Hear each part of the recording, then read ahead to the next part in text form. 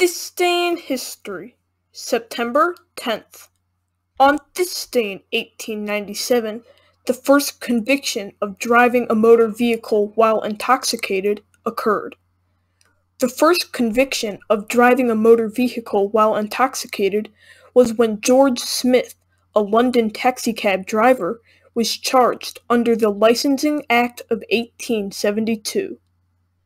George Smith was fined 25 shillings, which is around $200, adjusted for inflation.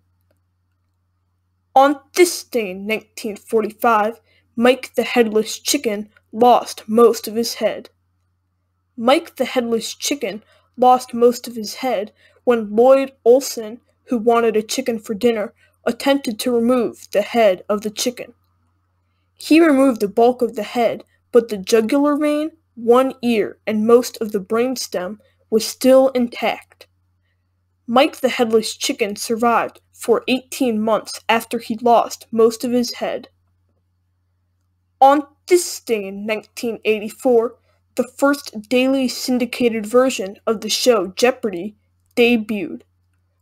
There were multiple versions of Jeopardy! That aired prior to the premiere of the daily syndicated version.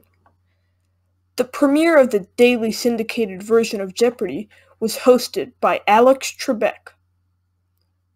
Thanks for watching This Day in History.